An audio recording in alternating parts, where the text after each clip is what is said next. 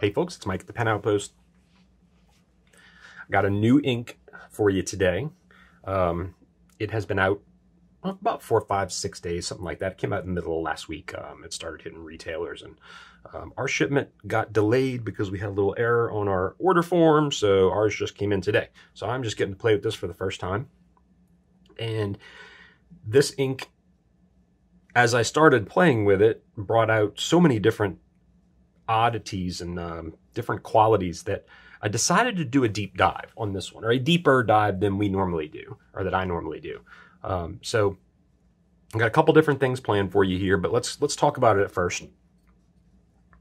It's called RINO. The long name is Recreant Rhinoceros, and I'm not going to get into the political statement that Nathan is attempting, I suppose, to make with this. You can look that up for yourself. It's having to do with the governor of Massachusetts, but let me at least read to you what the bottle says. The gray-green color of the jungle rhinoceros based upon a conventional blue and a permanent red. We'll dig a little deeper into that in a minute. A more deeply blue, house divided, in reference to the Massachusetts governor and what an oath of office means. So that's all I'm going to say about that.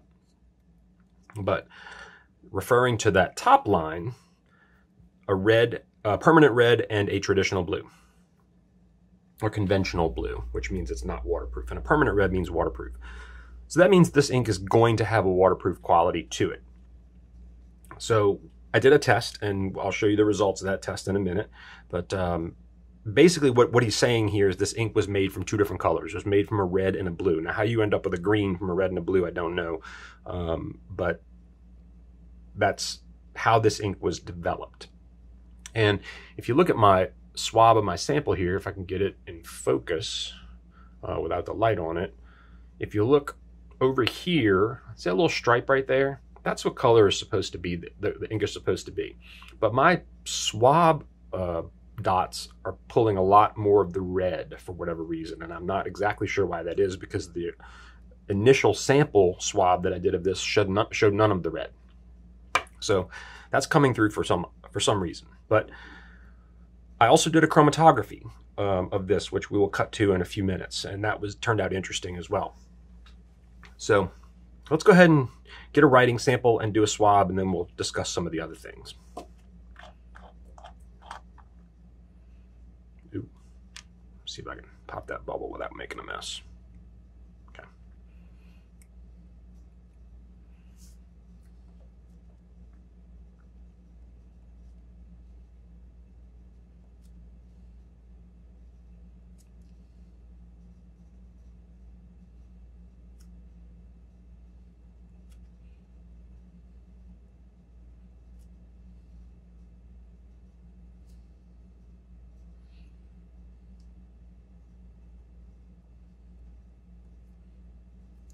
RINO for short. And RINO is an acronym, FYI, if you didn't know. This is a fairly wet ink.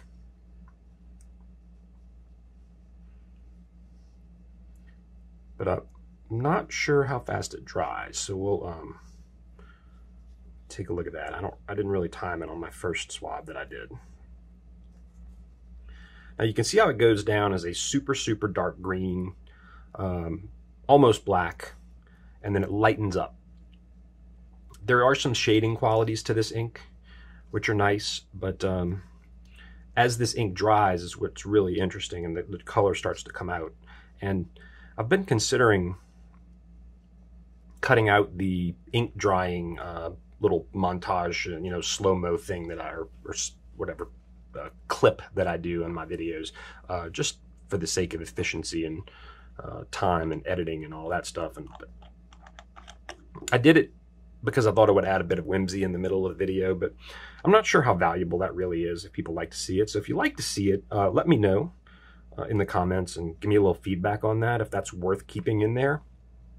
This one seems to be drying pretty quickly, so there's not going to be a whole lot of waiting on this one, but yeah, just let me know if you like to see that. And for now, we'll let this go for a few more minutes just to get it to its fully driest point.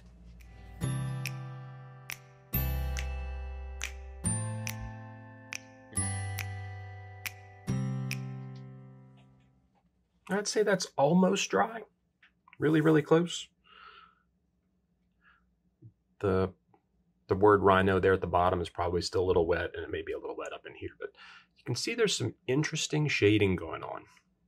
And in my first swab that I did, I actually got got a little bit heavier at the top. So you can see how that gets that real darkness, but you don't really see any red anywhere in there. Now, if you catch the light just right, it almost sheens red, but not quite. Not quite. So I'm not sure where this is coming from or why it is happening, other than, which happens fairly often, being the paper difference. I actually just started switching to Tomo River 68 GSM from the 52 that I used to use, and this is traditional paper. So it could have to do with the paper. This is like 20, probably either 20 or 24 pound regular paper that these labels are made out of. So the red might be rising to the surface. I don't know. I'm gonna have to do a test on some regular paper and see what happens. But nice shading. Definitely a greenish blue or a bluish green. Has a little gray undertone. And I mean, you can see some other color in there. I mean, that red, it doesn't show as red, but it shows us some interesting shading. So enough about that. I did do a chromatography test. And I tell you what, let's cut to that clip right now, and I'll let you see that little time lapse real quick.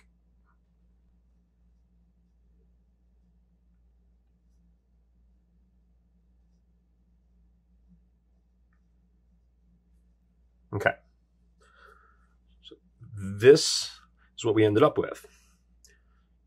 I don't have any fancy paper for doing these, so I just use paper towels. If somebody has a recommendation on a better way to do chromatography, let me know. But you see that I put 3 drops in the center and then the water around the outside, and it's pulling some of the orange out here on this side, which is interesting, and a little bit over here. But that reddish purple in the middle there would stay behind. If I were to soak this in water, all of that green would leave and that reddish orange would likely stay behind. And I say that because the waterproof test that I did is this. So this is a nice heavy swab. It got lighter at the bottom, but I don't think that matters much. You can see where it was soaked right along that line right there, and the water bled up the side just a little bit. But that is the permanent red that this ink is based on. And the blue that was used to give it this color has faded away. So that gives us a pretty good foundation for this ink. I don't know what else there is to say about it other than it is a shader. It has a partial waterproof quality.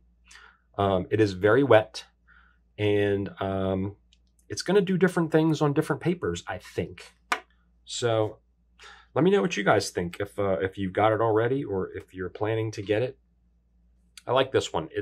I'm not a big fan of super wet ink, so I'm gonna have to put this in probably an EF pen, but I think it's a good one to have. So there you go. Noodler's Recreant Rhinoceros, or RINO for short. It's available in a 3 milliliter sample and a 3 ounce bottle at the Pen Outpost on eBay and the penoutpost.com. Thanks for watching.